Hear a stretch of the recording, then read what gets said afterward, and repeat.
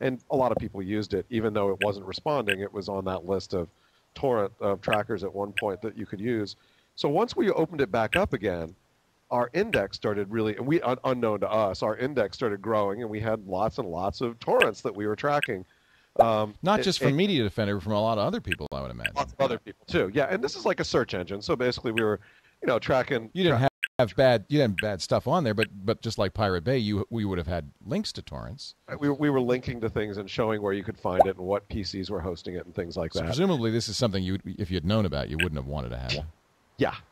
It was not. It's certainly not something that we as a company would want to do. Right. And it turns out a guy in our forums noticed it and put a forum message up and said, "Guys, did you know that your tracker's open now?" Oh boy. And my CTO was on vacation for 2 weeks in Italy. When was that he said that? It was sometime like 2 weeks ago or a week and a half ago. Recently. Okay. Recently. Oh, yeah. No.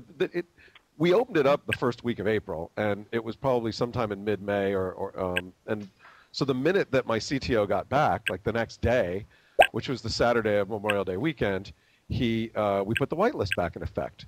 Right after we put that whitelist in, we started getting the SYN flood. And we thought it was a bunch